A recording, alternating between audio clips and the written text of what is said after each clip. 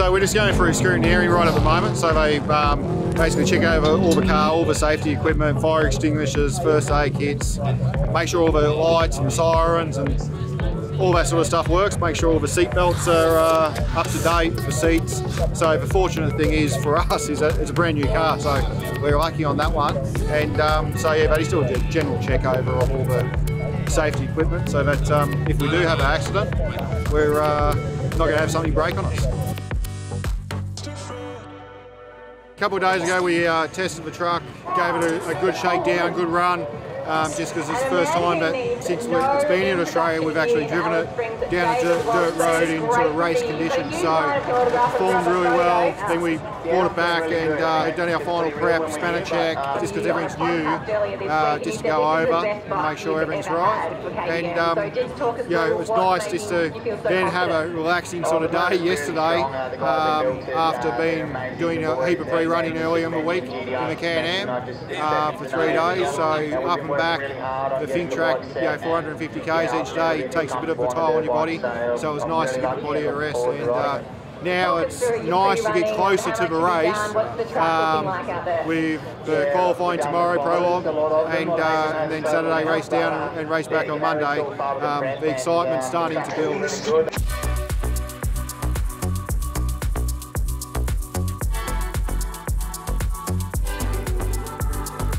Scrutinying's all finished for tonight.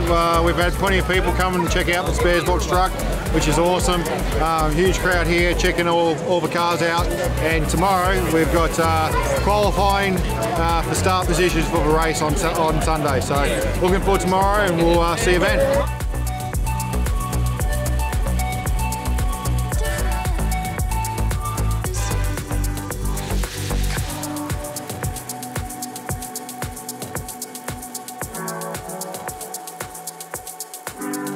So we're just about to go and do our sight lap around the Prologue track, and then we've got about 3 hours wait until our qualifying time. So just go and check out the track, make sure we know where we're going, which we do because we already have it mapped. But yeah, just see how much it changes from 165 cars going on it. So it'll be interesting. So qualifying soon, time to get serious.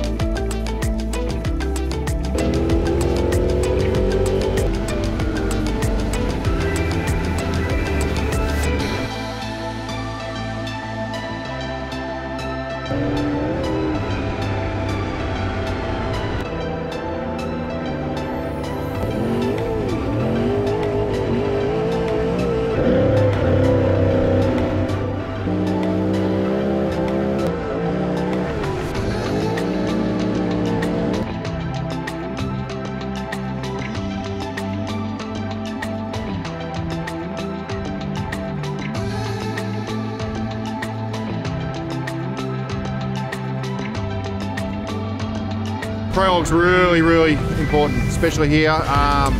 You know, further towards the front you can start. If you can start in the top 10, you've got a big dust gap between the cars. You know, it's really important for tomorrow, especially because the most important part of the weekend. We just finished our sight lap. The track is pretty smooth. A little bit, they've watered the track a heap, so there was a little bit of moisture on top. So felt like it had a heap of grip still. And by the time we go out in another 3 hours, I'm sure it will change totally to the opposite, and should really grip up by that time. And hopefully it's a little bit rougher after a fair few cars run through. So we'll wait and see how we go at qualifying.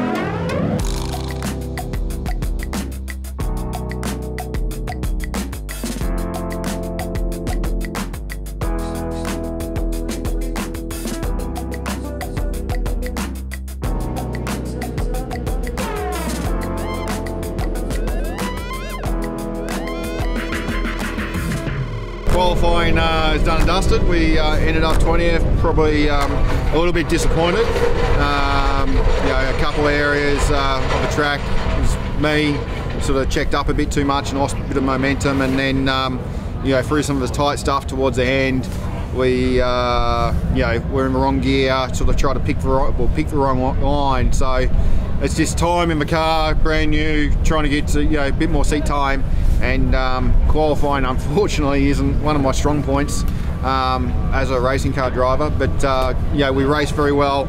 Tomorrow is will be a quick day, you know, so we will, you know, hopefully be able to pick up a fair few spots tomorrow, and if we have a clean run, and try to get into the top 10 to run home on Monday. So stay tuned to tomorrow and we'll see how we go.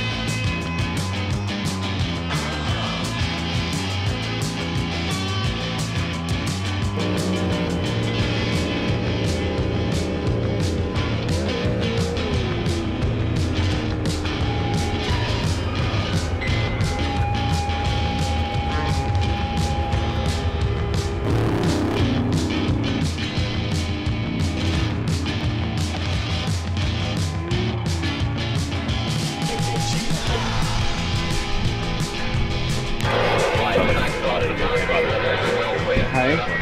Might be. Yeah. Like it was running fine. Probably not, mate. Sauce better. Fixes everything. I've got cable ties. Cable ties, the gun feels better. Duct Always, tape. yeah. Surely, Race tape, always. Surely we've got it. What do you reckon? What's the story, Rapid? Looks like we've got a throttle linkage problem, mate. We're going really good, having a sweet run. Got stuck behind a buggy with a bit of dust, and then thing just tapped out. No throttle anymore, so we've rolled to a stop, and you know, the boys are trying to find something with the fly-by-wire throttle, so hopefully they can repair it and at least get us to the finish line so we can run home tomorrow. Yeah, I don't know what it is. Something electrical, hopefully. That's disappointing, mate. Oh mate, very disappointed. It's car was running really well. We felt like we were having a good run down. We had a fair bit of dust because we only started 30 seconds behind. Caught the cars in front of us. So we're right on a buggy in front of us, and then that happened just over the hill here. Just come over hill, engine running, no throttle. Cutters. So anyway, that's how it is. It again? Nothing. You can roll to the finish, that's a bonus. You want to take that?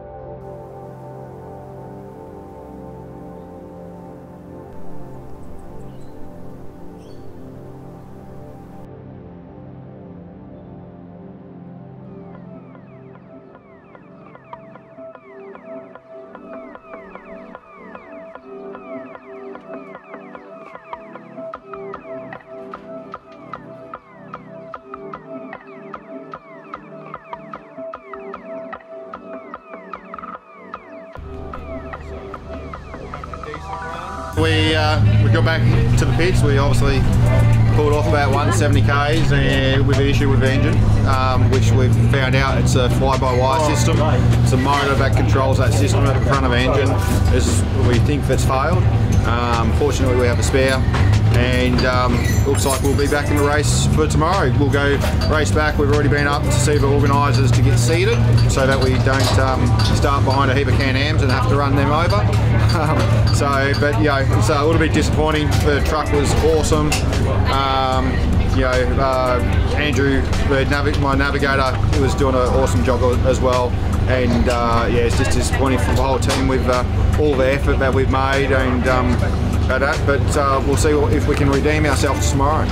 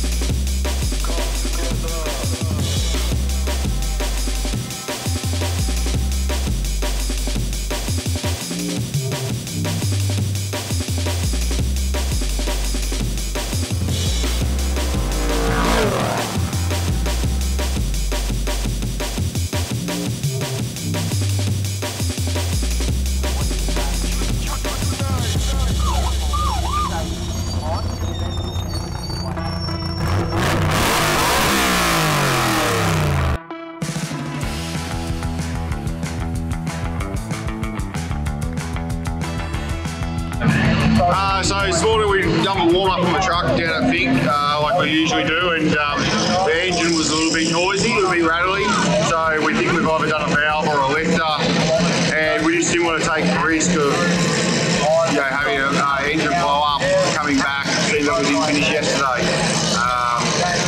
Which is unfortunate, disappointing for the team, very disappointing for all the sponsors. Yesterday, I think before we dropped out, we were up to about 11. We probably would have been back 5th or 6th last night, and then by the looks of it today, with the stuff that's happened today, we could have probably had a chance to be on the podium. But that's motor racing, that's how it happens, and we'll be back better next year, ready to go, ready to race, and hopefully get a better result and get the Sparesbox truck right up there next year.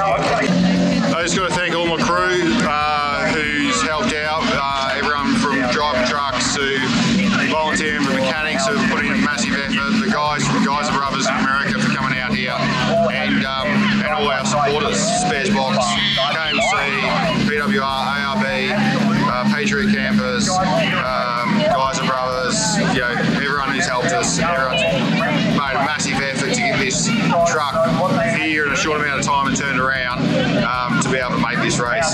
So yeah, thank you for everyone's effort, which is unbelievable.